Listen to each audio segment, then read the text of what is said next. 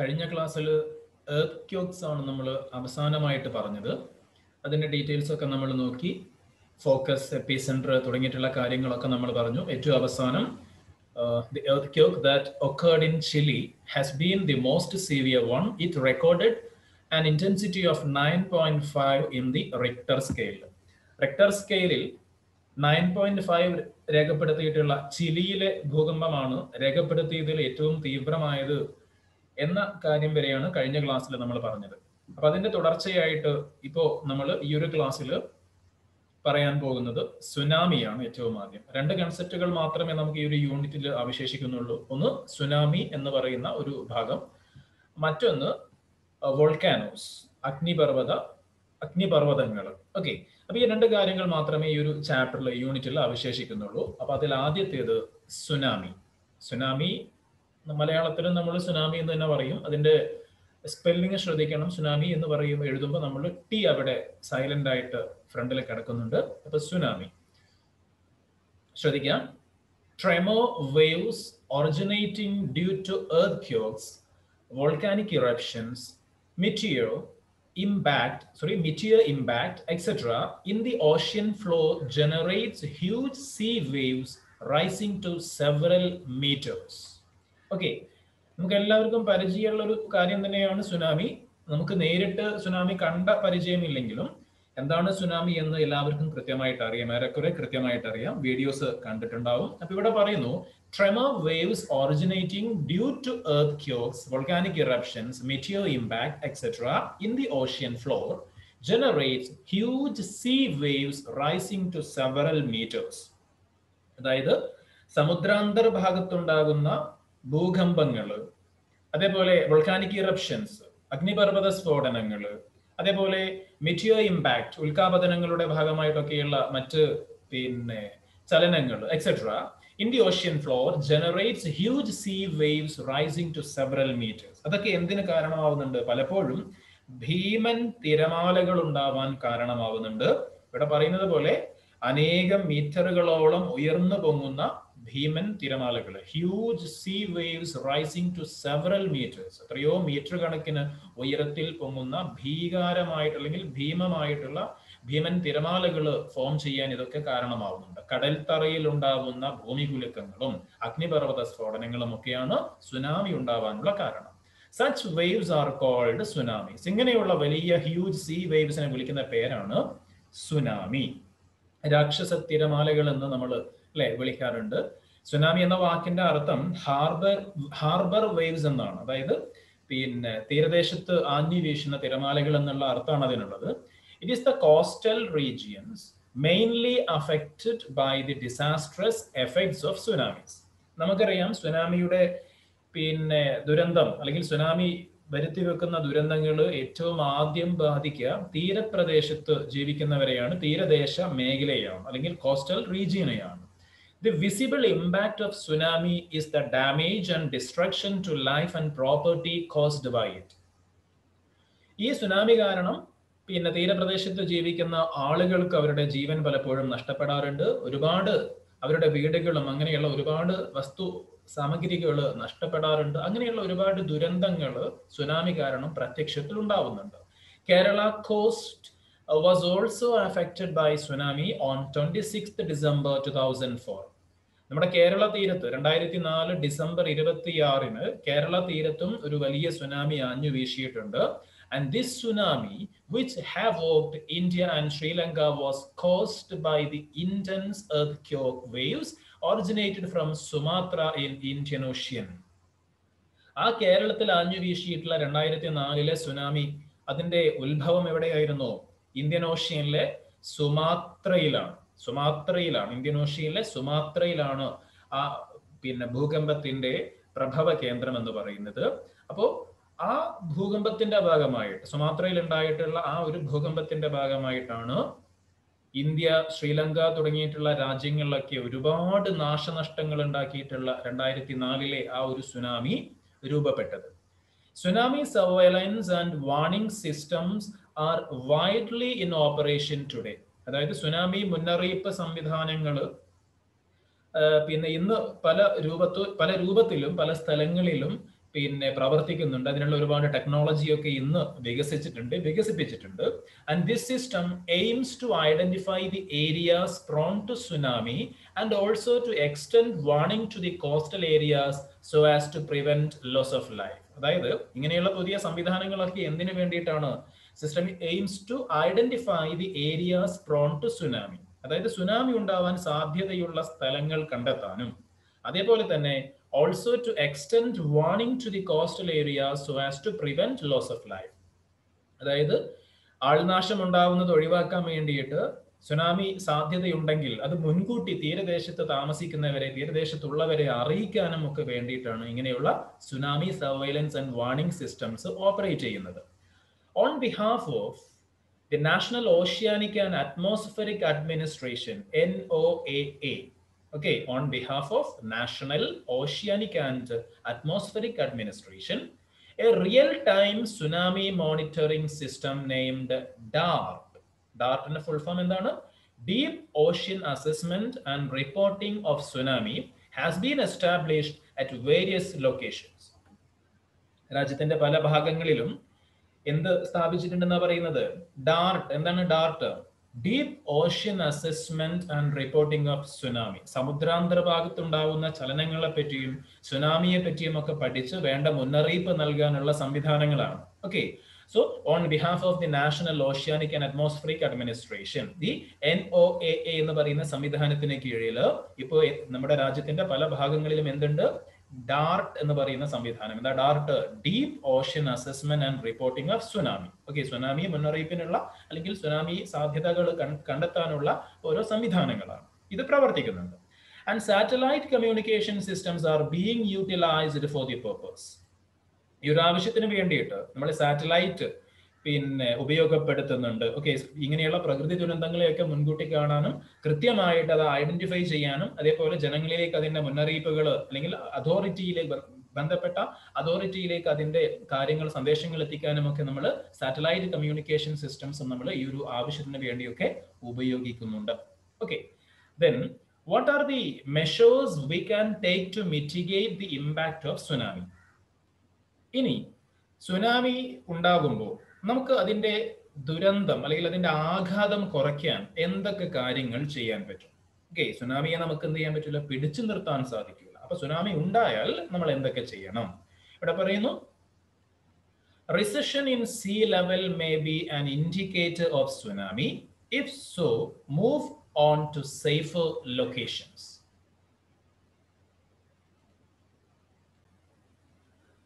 Recession in see level എന്ന് പറയുമ്പോൾ കടല് ഉൾവലിയ എന്ന് പറയും. കടല് കുറച്ച് ഉള്ളോട്ട്, വെള്ളം ഉള്ളോട്ട് കടലിലേക്ക് തള്ളിയതുപോലെ നമുക്ക് കാണാം ചില സമയങ്ങളിൽ. So recession in see level may be an indicator of tsunami. അത് സുനാമി വരാനുള്ള ഒരു സാധ്യതയായിട്ട് നമ്മൾ കണക്കാക്കണം. If so, move on to safer locations. അപ്പൊ അങ്ങനെ ഒരു പ്രതിഭാസം നമ്മൾ കാണുമ്പോൾ നമ്മൾ എന്ത് ചെയ്യണം?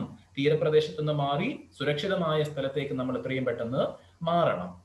Then take official warnings seriously. മുന്നറിയിപ്പുകൾ, ഔദ്യോഗികമായി ലഭിക്കുന്ന മുന്നറിയിപ്പുകൾ നമ്മൾ ഗൗരവത്തോടെ തന്നെ കാണണം. Don't arrive at self-conclusion that the dangerous situation is over. Wait for official declaration. അപ്പോൾ അങ്ങനെയുള്ള മുന്നറിയിപ്പൊക്കെ വന്ന് പക്ഷേ നമ്മൾ സുനാമി ഒന്നും കാണുന്നില്ല, അപ്പോൾ ഇനി സുനാമി ഒന്നും വരില്ല എന്ന് വിചാരിച്ച് നമ്മൾ പെട്ടെന്ന് തന്നെ കടൽ തീരത്തേക്ക് പോവാതെ നമ്മൾ എന്ത് ചെയ്യുക? എപ്പോഴും ഒഫീഷ്യൽ ഡിക്ലറേഷന് വേണ്ടി, ഒഫീഷ്യൽ നോട്ടീസിന് വേണ്ടിയിട്ട് നമ്മൾ വെയിറ്റ് ചെയ്യും. ഔദ്യോഗികമായി അറിയിപ്പ് ലഭിക്കുന്നത് വരെ നമ്മൾ ജാഗ്രതയോടുകൂടി തന്നെ ഇരിക്കുക. Don't arrive at self conclusion. നമ്മൾ സ്വന്തം ഒരു നിഗമനത്തിൽ എത്താൻ പാടില്ല. Okay, and once trapped by tsunami waves, try to escape holding any floating materials firmly. ഇനി അഥവാ നമ്മൾ സുനാമിയുടെ തിരമാലയിൽ നമ്മൾ പെട്ടുപോയി എങ്കിൽ, നമ്മുടെ മുന്നിൽ എന്തെങ്കിലും നമുക്ക് പിടിച്ചു നിൽക്കാൻ കഴിയുന്ന മുങ്ങിപ്പോവാത്ത വല്ലതും ഉണ്ടെങ്കിൽ അതിൽ നമ്മൾ മുറുകെ പിടിച്ചു നിൽക്കുക. ഓക്കെ, അപ്പൊ ഇത്രയൊക്കെ കാര്യങ്ങളാണ് സുനാമിയുമായി ബന്ധപ്പെട്ടുകൊണ്ട് നമ്മൾ ശ്രദ്ധിക്കേണ്ട പ്രധാനപ്പെട്ട കാര്യങ്ങൾ. NCC, Red Cross and other voluntary organizations has important role in disaster management activities in tsunami affected region. Tsunami ബാധിത മേഖലകളിലൊക്കെ ഒരുപാട് സഹായങ്ങൾ ചെയ്യുന്ന, സന്നദ്ധ പ്രവർത്തനങ്ങൾ ചെയ്യുന്ന സംഘടനകളാണ് NCC, റെഡ് ക്രോസ് പോലെയുള്ള voluntary organisations. Okay, you can also participate in such disaster management operations. വിദ്യാർത്ഥികളായ പിന്നെ നിങ്ങൾക്ക് എല്ലാവർക്കും എന്ത് ചെയ്യാം, വിദ്യാർത്ഥികൾ ഉൾപ്പെടെയുള്ള അല്ലെങ്കിൽ യുവാക്കളോ വിദ്യാർത്ഥികളോ കുട്ടികളോ എല്ലാവർക്കും എന്ത് ചെയ്യാം, ഇങ്ങനെയുള്ള അപകടങ്ങൾ ഉണ്ടാകുമ്പോൾ സഹജീവികളെ രക്ഷിക്കാൻ വേണ്ടി സഹായിക്കാൻ വേണ്ടി രംഗത്ത് വരാവുന്നതാണ്, അല്ലെങ്കിൽ നമ്മൾ അങ്ങനെ ചെയ്യേണ്ടതാണ്. ഓക്കെ, ദെൻ അപ്പൊ ഇത്രയും കാര്യങ്ങളാണ് സുനാമിയുമായി ബന്ധപ്പെട്ടുകൊണ്ട് നമുക്ക് പിന്നെ പഠിക്കാനുള്ളത്. അപ്പോൾ ചില കാര്യങ്ങളൊക്കെ നമ്മൾ പഠിക്കുമ്പോൾ നമ്മുടെ ലൈഫിൽ നമ്മൾ അപ്ലൈ ചെയ്യണം ഒരു സാഹചര്യം ഉണ്ടാകുമ്പോൾ. അത്തരത്തിലൊരു എക്സാമ്പിൾ ആണ് ഇവിടെ ലെഫ്റ്റ് സൈഡിൽ കൊടുത്തിട്ടുള്ളത്. അത് എക്സ്ട്രാ റീഡിംഗ് ആണ്, പഠിക്കാനുള്ള കാര്യമൊന്നും അല്ല, എന്നാലും ജസ്റ്റ് ഒന്ന് നോക്കാം അല്ലെ. Life saved by geography lessons. Geography lessons പഠിച്ചതുകൊണ്ട് പിന്നെ ചില ആൾക്കാരുടെ ജീവൻ രക്ഷിക്കാൻ പറ്റിയ ഒരു കഥ, ഒരു അനുഭവമാണ് ഇവിടെ പറയുന്നത്. നോക്കാം. Hundreds of lives were saved by the 10-year-old British girl named Tilly Smith, who came with family to Phuket Beach in Thailand for recreation. തായ്ലൻഡിലെ ബീച്ചിൽ, പിന്നെ നമ്മളൊക്കെ ബീച്ചിൽ എന്തിനാണ് പോകുന്നത്, അതേപോലെ തന്നെ തായ്ലൻഡിലെ ബീച്ചിൽ ഫാമിലിന്റെ കൂടെ പിന്നെ പോയതായിരുന്നു 10 വയസ്സുള്ള ബ്രിട്ടീഷ് പെൺകുട്ടിയായിട്ടുള്ള ടില്ലി സ്മിത്ത്. അവിടെ വെച്ച് നൂറുകണക്കിന് ആൾക്കാരുടെ ജീവൻ രക്ഷിക്കാൻ ആ കുട്ടിക്ക് സാധിച്ചു എന്നാണ് പറയുന്നത്. എങ്ങനെയാന്ന് നമുക്ക് നോക്കാം. Don't you want to know more? കൂടുതൽ അറിയാൻ താല്പര്യമില്ലേ? അറിയാൻ താല്പര്യമുണ്ട് അല്ലെ? നോക്കാം. The tourists in the beach eagerly crowded along the coast, seeing the recession of sea level. അതായത് ഈ ബീച്ചിൽ ഒത്തുകൂടിയിട്ടുള്ള ആൾക്കാർ കടൽ ഉൾവലിഞ്ഞത് കണ്ടപ്പോൾ, കടൽ വെള്ളം കുറെ കടൽ ഉള്ളോട്ട് വലിഞ്ഞ്, നേരത്തെ പറഞ്ഞല്ലോ നമ്മൾ, കടൽ ഉള്ളോട്ട് വലിഞ്ഞത് കണ്ടപ്പോൾ അത് ആകാംക്ഷയോട് കൂടി നോക്കി നിൽക്കുകയാണ്. On seeing this phenomenon, Tilly Smith thought about the giant seismic sea waves which she learned from the geography class 2 weeks before. ഇത് കണ്ടപ്പോൾ നമ്മുടെ കഥാപാത്രം ടില്ലി സ്മിത്ത് 2 ആഴ്ച മുമ്പ് ജിയോഗ്രഫി ക്ലാസ്സിൽ പഠിപ്പിച്ചിട്ടുള്ള ഈ സീസ്മിക് സീ വേവ്സിനെ പറ്റിയും റിസഷനെ പറ്റിയും സുനാമിയെ പറ്റിയും ഒക്കെ പെട്ടെന്ന് ഓർമ്മ വന്നു. She immediately told her mother about this. പെട്ടെന്ന് തന്നെ ആ കുട്ടി എന്ത് ചെയ്തു? 10 വയസ്സുള്ള ആ കുട്ടി തന്റെ അമ്മയോട് കാര്യം പറഞ്ഞു. അതൊരു പക്ഷേ സുനാമി ഉണ്ടാവാനുള്ള പിന്നെ മുന്നൊരുക്കമായിരിക്കാം എന്നുള്ള സൂചന അമ്മക്ക് കൊടുത്തു. And she proclaimed that this is the ഫെനോമെനൻ before the fourth coming tsunami and that strong waves capable of washing out the cost would come soon. Okay, അപ്പോ അമ്മയ്ക്ക് കാര്യം മനസ്സിലായി. സുനാമി വരുന്നതിന് മുമ്പുള്ള ഒരു മുന്നറിയിപ്പാണ് ഈ ഒരു റിസഷൻ എന്ന് അവർ തിരിച്ചറിഞ്ഞു. ആ തീരത്തെ മുഴുവൻ തുടച്ച് മായ്ച്ചു കളയാൻ പറ്റുന്ന ശക്തമായ ഒരു സുനാമി അവിടെ വരാൻ സാധ്യതയുണ്ട് എന്ന് അമ്മ തിരിച്ചറിഞ്ഞു. And she want the crowd to escape zone. അവിടെ ഒത്തുകൂടിയ ആൾക്കാരോട് കാര്യം പറയുകയും അവരോട് പെട്ടെന്ന് തന്നെ അവിടെ നിന്ന് രക്ഷപ്പെടാൻ ആവശ്യപ്പെടുകയും ചെയ്തു. As everybody ran away from there, it is the learning experience of Tilly Smith helped in preventing a severe disaster. അങ്ങനെ കാര്യം മനസ്സിലാക്കി അവിടെ ഒത്തുകൂടിയിരുന്ന ആൾക്കാരൊക്കെ എത്രയും പെട്ടെന്ന് അവിടുന്ന് ഓടി രക്ഷപ്പെട്ടു എന്നാണ് പറയുന്നത്. അപ്പൊ 10 വയസ്സ് മാത്രം പ്രായമുള്ള ഒരു പെൺകുട്ടിയുടെ അവസരോചിതമായുള്ള ഇടപെടൽ കൊണ്ട് നൂറുകണക്കിന് ആളുകളുടെ ജീവൻ അവിടെ രക്ഷപ്പെട്ടു. ഓക്കെ, അപ്പൊ നമ്മൾ പഠിക്കുന്ന കാര്യങ്ങൾ നമ്മുടെ ലൈഫിൽ നമ്മൾ അപ്ലൈ ചെയ്യാനും ശ്രദ്ധിക്കേണ്ടതാണ്. അപ്പൊ സുനാമിയുമായി ബന്ധപ്പെട്ട അത്രയും കാര്യങ്ങളാണ് ഇവിടെ പഠിക്കാനുള്ളത്. ഇനി അവസാനത്തെ ചാപ്റ്ററിലെ ഏറ്റവും അവസാനത്തെ ഭാഗം വോൾക്കാനോസ് അഥവാ അഗ്നിപർവ്വതങ്ങൾ. അഗ്നിപർവ്വതം പൊട്ടിത്തെറിക്കുന്നത് കാണാൻ നമുക്ക് രസമാണ്, നല്ല ഭംഗിയിൽ നമുക്ക് കാണാൻ പറ്റും അല്ലെ. അതിൻ്റെ അടുത്തെങ്ങാനും നമ്മൾ ഉണ്ടായിരുന്നുവെങ്കിൽ എന്നൊന്ന് നമ്മൾ ചിന്തിച്ചു നോക്കിയാൽ അതിന്റെ ഭീകരത നമുക്ക് കൃത്യമായിട്ട് വ്യക്തമാവും. അഗ്നിപർവ്വത സ്ഫോടനങ്ങൾ നേരിട്ട് കണ്ടിട്ടില്ലെങ്കിലും യൂട്യൂബിലും മറ്റുമായിട്ട് അത്തരം വീഡിയോസ് നമ്മൾ എല്ലാവരും കണ്ടിട്ടുണ്ടാവും. തിളച്ചുമറിയുന്ന ലാവ അല്ലെ, ചീറ്റിത്തെറിക്കുന്ന വീഡിയോസ് നമ്മൾ പലപ്പോഴും കണ്ടിട്ടുണ്ടാവും. So you have learned that the plate margins are active with volcanoes. നമുക്കറിയാം മൗണ്ടൻ റേഞ്ചസ് ആണെങ്കിലും എർത്ത് ക്യോക്സ് ആണെങ്കിലും വോൾക്കാനോസ് ആണെങ്കിലും ഒക്കെ ഏറ്റവും കൂടുതൽ കാണപ്പെടുന്നത് പ്ലേറ്റ് മാർജിൻസിലാണ്. ഈ യൂണിറ്റിന്റെ ഏറ്റവും ആദ്യത്തെ ഭാഗത്ത് തന്നെ നമ്മൾ പരിചയപ്പെട്ട ഒരു കാര്യം അതാണ് അല്ലെ. Look at the picture figure 2.12. ഈ ഒരു ഫിഗർ 2.12 എന്ന് ഇവിടെ കൊടുത്തത് തെറ്റാണ്. നിങ്ങളോട് ഇവിടെ നോക്കാൻ ആവശ്യപ്പെടുന്ന ചിത്രം നമുക്ക് അതിലേക്ക് നോക്കാം. താഴെ കാര്യം കൂടി പറഞ്ഞിട്ട്, haven't you noticed the hot molten rock that comes out through the fissures on crust? അതായത് മാഗ്മ, ഹോട്ട് മോൾട്ടൻ റോക്ക് എന്ന് പറയുമ്പോൾ, ഉരുകിയ കല്ല് എന്ന് പറയുമ്പോൾ അത് മാഗ്മയാണ്. മാഗ്മ ഭൂമിക്കിടയിലുള്ള ചെറിയ ഫിഷേഴ്സിലൂടെ, ക്രസ്റ്റിലുള്ള വിള്ളലുകളിലൂടെ പുറത്തേക്ക് വരുന്നത് നിങ്ങൾ കാണുന്നില്ലേ എന്നാ ചോദിച്ചത്. അപ്പൊ ഇവിടെ നിങ്ങളോട് നോക്കാൻ വേണ്ടി ഇവിടെ ഉദ്ദേശിക്കുന്ന ചിത്രം എന്ന് പറയുന്നത്, ഇവിടെ ഞാനിപ്പോ ഈ ഒരു ചിത്രമാണ് ഉദ്ദേശിക്കുന്നത്. ഇവിടെ നിങ്ങൾ ശ്രദ്ധിക്കുക, ഈ ഒരു ഭാഗത്ത് ഈ ഒരു റെഡ് കളർ കാണുന്ന കംപ്ലീറ്റ് മാഗ്മയാണ് അല്ലെ. ആ ആ മാഗ്മ ഭൂമിക്കിടയിലുള്ള ചെറിയ ചെറിയ ഫിഷേഴ്സിലൂടെ, ഇവിടെയുള്ള ചെറിയ വിള്ളലുകളിലൂടെ എന്ത് ചെയ്യാണ്, മാഗ്മ ഉയർന്നു പൊങ്ങി പുറത്തേക്ക് തെറിക്കുകയാണ്. അഗ്നിപർവ്വത സ്ഫോടനം പോലെയായിട്ട് പൊട്ടിത്തെറിക്കുകയാണ്. അവിടെയുണ്ട്. അതേപോലെ ഇതാ ഇവിടെയുള്ള ഈ റൈറ്റ് സൈഡിലും ലെഫ്റ്റ് സൈഡിലും ഒക്കെ അത്തരം ചിത്രങ്ങൾ കാണാം. ഓക്കെ, അപ്പോൾ ആ മാഗ്മ പുറത്തേക്ക് വന്ന് ചെറിയ ചെറിയ വിള്ളലുകളിലൂടെ, ക്രസ്റ്റിലുള്ള വിള്ളലുകളിലൂടെ, ഫിഷേഴ്സിലൂടെ പുറത്തേക്ക് ചീറ്റിത്തെറിക്കുകയാണ്. അല്ലെ? അതാണ് വോൾക്കാനിക് ഇറപ്ഷൻ നമ്മൾ പറയുന്നത്, അല്ലെങ്കിൽ അഗ്നിപർവ്വത സ്ഫോടനം എന്ന് പറയുന്നത്. ഓക്കെ, ഇനി വീണ്ടും നമുക്ക് അവിടെ തന്നെ പോവാം. Okay. Volcanoes are formed by such molten rock material coming out through the fissures along the plate margins. Plate margins-ലൂടെ ഇങ്ങനെ പ്ലേറ്റ് മാർജിൻസിലുള്ള ചെറിയ ചെറിയ വിടവിലൂടെ അല്ലെങ്കിൽ ഇങ്ങനെയുള്ള വിള്ളലുകളിലൂടെ, ഫിഷേഴ്സിലൂടെ പുറത്തേക്ക് എത്തുന്ന ഇങ്ങനെയുള്ള മോൾട്ടൻ റോക്ക് മെറ്റീരിയൽസ് അല്ലെ, അത് പിന്നെ തണുത്തുറഞ്ഞ് രൂപപ്പെട്ടതാണ് ഈ വോൾക്കാനോസും അല്ലെങ്കിൽ മൗണ്ടൻസും ഒക്കെ. അപ്പൊ അതിനുള്ളിൽ നിന്നും പിന്നെ ഈ മാഗ്മ പുറത്തേക്ക് ചീറ്റിത്തെറിക്കുന്നതാണ് നമ്മൾ വോൾക്കാനിക് ഇറപ്ഷൻ എന്ന് പറയുന്നത്. അത് പുറത്തെത്തുമ്പോൾ, മാഗ്മ പുറത്തെത്തുമ്പോൾ അതിന്റെ പേര് മാറി നമ്മൾ അതിനെ ലാവ എന്ന് വിളിക്കും.